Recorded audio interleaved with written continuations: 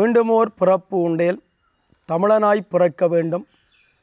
மாண்புறு தமிழுமென் நாவில் நர்த்தனம் ஆட வேண்டும். கலையறமாக கொண்ட ஆளின் விழுதெனத் தோன்ற வேண்டும்.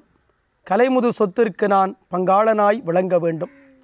உண்மையே உயர்வாம் என்று உயர்நெறி காட்டி நிற்கும் கிராமத்து ஏழை கவிஞனாய் பிறக்க வேண்டும் என்று எல்லாம் வல்ல சிவப்பரம் பொருளை வேண்டிக் கொண்டு அன்னையினுடைய திருவடிகளை பற்றி கேபிட்டல் தரிசனம் தொலைக்காட்சியினூடாக சிலப்பதிகார சிந்தனை வாயிலாக உங்களை சந்திப்பதையிட்டு மட்டற்ற மகிழ்ச்சி அடைகிறேன்.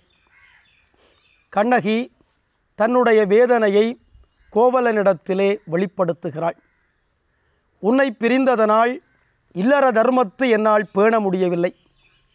அது மட்டுமல்ல, உன்னுடைய வாழ்வு கண்டு உன்னுடைய பெற்றோர்கள் ஒருபுறம் கோபப்பட்டார்கள், இன்னொரு புறம் வேதனைப்பட்டார்கள். எல்லாவற்றையும் தாண்டி போற்றா ஒழுக்கம் புரிந்தீர். மற்றவர்கள் போற்றும்படியான ஒரு ஒழுக்கத்தை நீ இந்த உலகத்திலே பேணவில்லை. மற்றவர்கள் இகழும்படியான, மற்றவர்கள் பழிக்கும்படியான ஒரு வாழ்க்கையை நீ இந்த மண்ணிலே வாழ்ந்திருக்கிறாய் என்று கண்ணகி துணிந்து கோவலனுக்கு சொல்கிறாள். போற்றா ஒழுக்கம் புரிந்தீர். நான் மீண்டும் மீண்டும் ஒரு விடயத்தை வலியுறுத்துகிறேன். அன்பானவர்களே, மாதவியிடம் இருந்து கோவலன் வருகிறான், கண்ணகியிடத்திலே வருகிறான், கண்ணகிக்கு முன்னாலே வந்து நிற்கிறான். இப்பொழுது கண்ணகி கோவலனை பார்த்து போற்றா ஒழுக்கம் புரிந்தீர் என்று கூறியிருந்தால் என்ன நிகழ்ந்திருக்கும் என்று எண்ணி பாருங்கள். இவ்வளவு வேதனையோடு வருகிறான், கடந்த கால வாழ்வை நினைத்து வேதனைப்படுகிறான், வெட்கப்படுகிறான், செல்வங்களை எல்லாம் தொலைத்து விட்டேன் என்று கண்ணகிக்கு சொல்கிறான். இந்த நிலையிலே கண்ணகி கோவலனை பார்த்து போற்றா ஒழுக்கம் புரிந்தீர் என்று கூறியிருந்தால் என்ன நடந்திருக்கும்? என்ன நடந்திருக்கும் என்றால், இவள் என்னை புரிந்து கொள்ளவில்லை, இவள் என்னை ஏற்றுக்கொள்ளவில்லை, இவள் என் மீது வெறுப்பு கொண்டிருக்கிறாள் என்ற எண்ணங்கள் வந்து கண்ணகியை விட்டு விலகிச் செல்வதற்கு கூட வாய்ப்பு ஏற்பட்டிருக்கும். யோசித்து பாருங்கள். வேதனையோடு வந்து நிற்கிறான், கண்ணகிக்கு முன்னாலே நிற்கிறான். எடுத்த எடுப்பிலே கண்ணகி கோவலனை பார்த்து போற்றா ஒழுக்கம் புரிந்தீர் என்று கூறியிருந்தால் என்ன நிகழ்ந்திருக்கும்? இவள் என்னை ஏற்கிற மனநிலையிலே இல்லை, இவள் என்னோடு கோபத்திலே இருக்கிறாள், என் மீது வெறுப்பு இவளுக்கு இருக்கிறது என்று எண்ணியவனாக விலகிச் செல்வதற்கு கூட வாய்ப்பு இருக்கிறது. இப்படி ஒரு நிலைமை ஏற்படக்கூடாது என்பதிலே மிக கவனமாக இருந்தாள் கண்ணகி. அதனால்தான் அவனோடு கூடவே சென்றாள். இப்பொழுது மாதரி வீட்டிலே வைத்து சுட்டி காட்டுகிறாள், போற்றா ஒழுக்கம் புரிந்தீர்.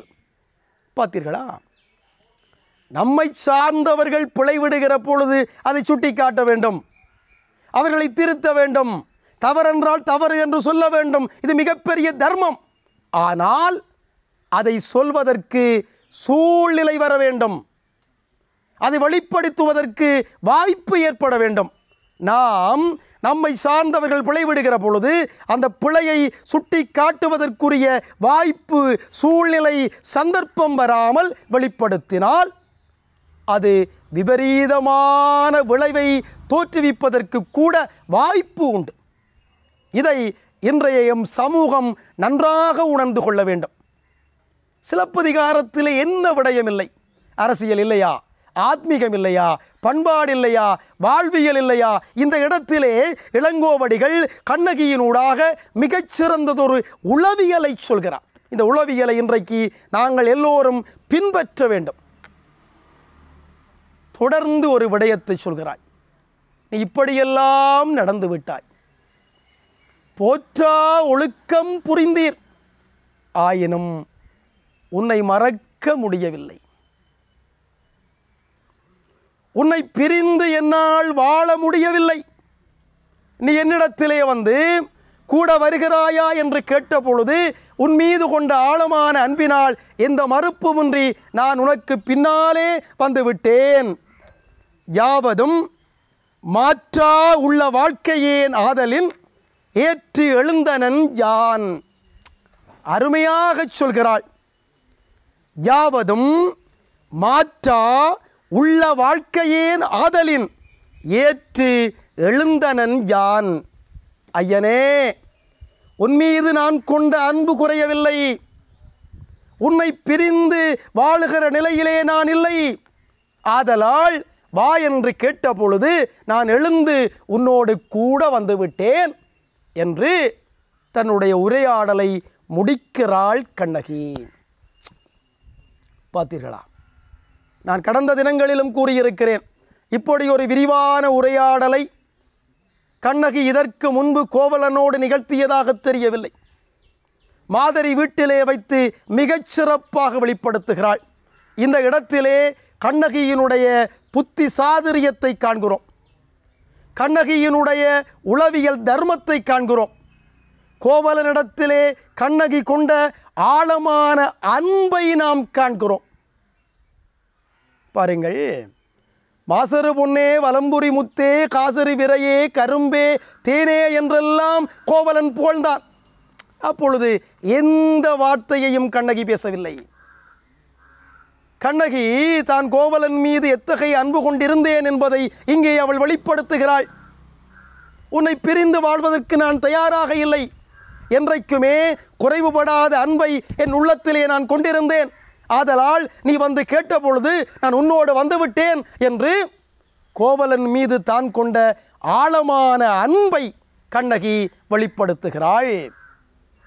ஆகவே கண்ணகியினுடைய வாயிலிருந்து வந்த இந்த வார்த்தைகள் எங்களுக்கு பல செய்திகளை கூறுகின்றன. ஒன்று, கோவலனை பிரிந்து கண்ணகி மிகுந்த துன்பத்தோடு இருந்தாள் என்பதை வெளிப்படுத்துகிறது. இன்னொரு புறத்திலே சந்தர்ப்பத்தை சூழ்நிலையை எதிர்பார்த்து கோவலனுடைய தவறை சுட்டி காட்டுகிற சாமர்த்தியத்தை நாம் காண்கிறோம். இன்னொரு புறத்திலே கண்ணகி கோவலனிடத்திலே கொண்டிருந்த ஆழமான அன்பை நாம் காண்கிறோம். பல செய்திகளை கண்ணகியினுடைய வாயிலிருந்து வருகிற இந்த வார்த்தைகளினூடாக இளங்கோவடிகள் எங்களுக்கு வெளிப்படுத்துகிறார். அந்த பாடல் அடிகளை மீண்டும் ஒரு முறை உங்கள் நினைவுக்கு கொண்டு வருகிறேன். அறவோர்க்கு அளித்தலும் அந்தணர் ஓம்பலும் துறவோர்க்கு எதிர்த்தலும் தொல்லோர் சிறப்பின் விருந்தெதிர் கோடலும் இழந்த என்னை. இந்த 3 அடிகளும் என்ன செய்திகளை சொல்கிறது என்றால், இல்லற தர்மத்தை பேண முடியாமல் உன்னை பிரிந்து தனித்தவளாக மனையிலே சொல்ல முடியாத துன்பங்களை எல்லாம் நான் அனுபவித்தேன் என்பதை கண்ணகி வெளிப்படுத்துகிறாள். அதன் பின்பு நும் பெருமகள் தன்னோடும் பெரும்பெயர் தலைத்தாள் மண்பெரும் சிறப்பின் மாநிதி கிழவன் முந்தனில்லா முனிவிகந்தனாய் அற்புளம் சிறந்தாங்கு அருள்மொழி அலையி இற்பாராட்ட. உன்னுடைய தாயும் தந்தையும் என்னை தேடி வந்தார்கள். என்றுமில்லாதவாறு உன்னுடைய தந்தை உன் மீது கோபம் கொண்டிருந்தார். அந்த கோபத்தை என்னிடத்திலே மறைத்தார். என்னை உன்னுடைய தந்தை பலவாறு பாராட்டினார் என்று கண்ணகி சொல்கிறார். இதனூடாக கோவலனுடைய பெற்றோர்கள் கோவலனுடைய வாழ்வு கண்டு கொண்டிருந்த கோபத்தையும் வேதனையையும் கண்ணகி வெளிப்படுத்துகிறாள். ஜானகத்தொழித்த நோயும் துன்பமும் நொடிவது போலுமென் வாயல் முருவர்க்கு அவர் உள்ளகம் வருந்த. என்னுடைய வேதனையைக் கண்டு உன்னுடைய பெற்றோர்கள் மிகுந்த துன்பத்தை அனுபவித்தார்கள். நான் என்னுடைய வேதனையை உன்னுடைய பெற்றோர்களிடத்திலே வெளிப்படுத்தாது மறைத்து கொண்டேன். ஆயினும் என்னுடைய புன்சிரிப்பினூடாக என் வேதனையை உன் பெற்றோர்கள் உணர்ந்து கொண்டார்கள். அதனால் அவர்கள் வருந்தினார்கள். ஆகவே கண்ணகியினுடைய துயர் கண்டு கோவலனுடைய பெற்றோர்கள் வருந்தியதையும் எடுத்து சொல்கிறாள்.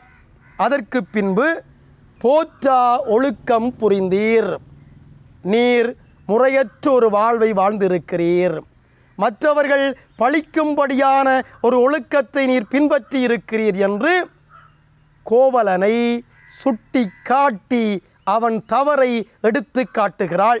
இவை பற்றி தொடர்ச்சியை நாளைய தினம் நாம் சிந்திப்போம். வாழ்க தமிழ், வளர்க கலை.